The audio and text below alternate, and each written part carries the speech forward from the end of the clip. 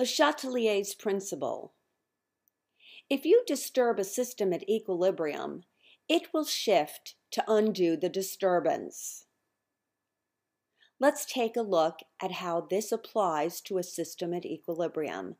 Number 1, the system starts at equilibrium. The rates of the forward and reverse reaction are equal. That means all factors are now constant, such as temperature, pressure, volume, concentration. At this point, number 2, a change or stress is made to this system at equilibrium. A change in concentration, or volume and pressure, or temperature, or we add a catalyst. Well, how is this going to affect the system that's at equilibrium? Number 3, the system responds by shifting to reactant or product side to restore equilibrium. LeChatelier translated, when you take away something from a system at equilibrium, the system shifts in such a way as to replace some of what you've taken away. When you add something to a system at equilibrium, the system shifts in such a way as to use up some of what you've added. We're now going to look at some stresses. A closed container of dinitrogen tetraoxide and nitrogen dioxide is at equilibrium. What happens if I add NO2 to the container? If the concentration of NO2 increases, how is the equilibrium going to be affected? In this case, the equilibrium is going to shift to the left to get rid of that extra NO2. The equilibrium is going to shift in the reverse direction to establish a new point of equilibrium. Let's look at this example. Nitrogen plus hydrogen in equilibrium with ammonia.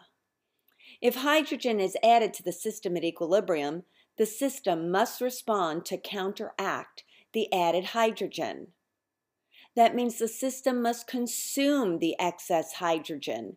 In which direction does hydrogen get consumed? In the forward direction. That means the extra hydrogen will combine with nitrogen to produce more ammonia. Hydrogen will then decrease and ammonia will increase. What happens if we add some product to this system at equilibrium? If we add product, the equilibrium shifts to the left to get rid of it. What happens if we remove product? In this case, the equilibrium shifts to the right to replace it. What happens if we add reactant? It means we shift to the right to get rid of it. What happens if we move reactant? We then shift to the left to replace it. What happens if we change the temperature in a system at equilibrium? Remember, temperature is the only thing that can actually change the equilibrium constant. Right now, however, we are going to see how the equilibrium shifts when we change temperature. In this example, nitrogen plus hydrogen yields ammonia and energy. The energy is released in the forward direction. That means that the forward direction is exo and the reverse direction is endo. High temperatures favor endothermic reactions. Therefore, if the temperature increases, the equilibrium is going to shift to the left in favor of the endothermic reaction.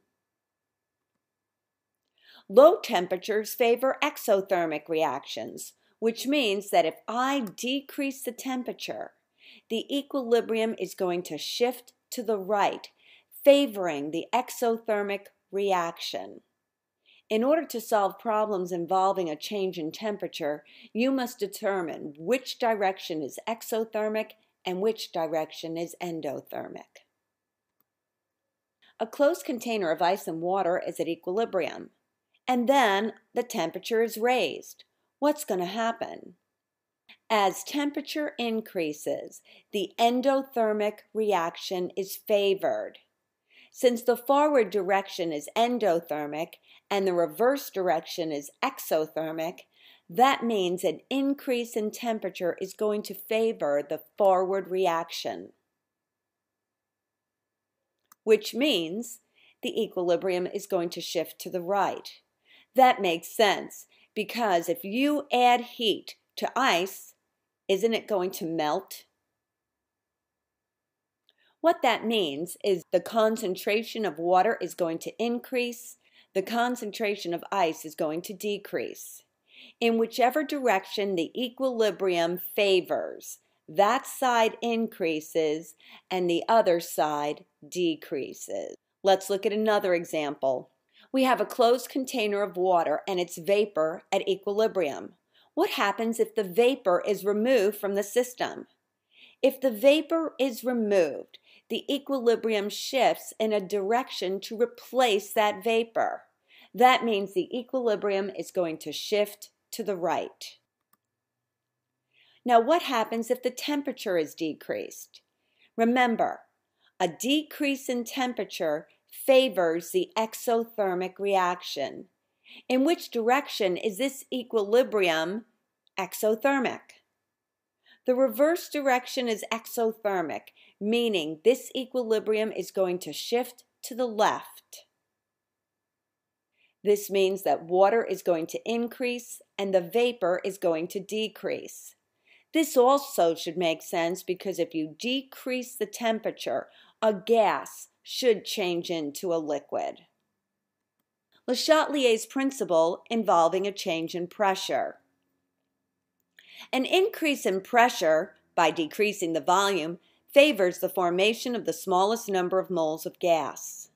Conversely, a decrease in pressure, by increasing the volume, favors the formation of the largest number of moles of gas. Let's look at an example.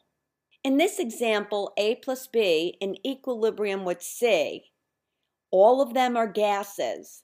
Remember, a change in volume and pressure is only important for systems containing gases. So, if I increase the pressure, that means I go to the side with the smallest number of moles of gas. Which side has the smallest number of moles of gas? It's the right side, meaning that the forward reaction is favored. Now, if I decrease pressure, I go to the side with the largest number of moles of gas. That means the equilibrium is going to shift to the left, favoring the reverse reaction. Let's look at this example. What happens to this system if the pressure is increased? An increase in pressure favors the smallest number of moles of gas. How many moles of gas are on the left side of the equilibrium? 1. And how many moles are on the right side? 2. You're going to go to the side with the smallest number of moles of gas. The reverse reaction is favored. Since the reverse reaction is favored, reactants are going to increase and products are going to decrease. What happens when you add a catalyst to a system? Since catalysts increase the rate of both the forward and reverse reactions, neither the forward or reverse reactions is favored. That means a catalyst only allows you to reach equilibrium faster. Let's do a quick summary. What happens if I change the amount of products and reactants to a system at equilibrium? If I change the concentration, the equilibrium must shift. In the first example, what happens if I increase the amount of nitrogen?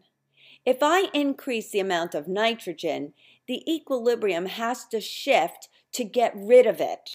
In order to get rid of it, the equilibrium shifts to the right. That means ammonia increases and hydrogen decreases. A shift to the right is favoring the forward reaction. Let's look at this same equilibrium. What happens now if I enter the system and I decrease the hydrogen? In other words, I remove the hydrogen. If I remove the hydrogen, the equilibrium has to shift in a direction that replaces some of it. This equilibrium is going to shift to the left, which means ammonia is going to decrease and nitrogen is going to increase. What about if I change the temperature? Again, the equilibrium has to shift to compensate. If I increase the heat of a reaction, we have to first determine in which direction is it endo or exothermic. In this example, the forward direction is exo, the reverse direction is endo. An increase in heat favors the endothermic reaction. If I increase the temperature, the equilibrium is going to shift to the left, increasing my concentration of reactants. In this next example, let's look what happens when I decrease the pressure.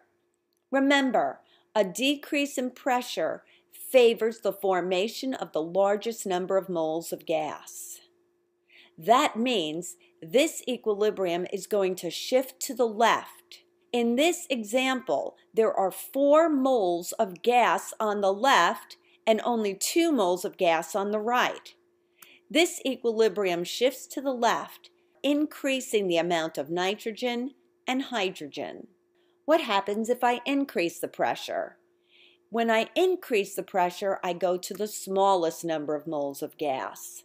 This equilibrium has the smallest number of moles of gas on the product side in the forward direction, producing only 2 moles of ammonia.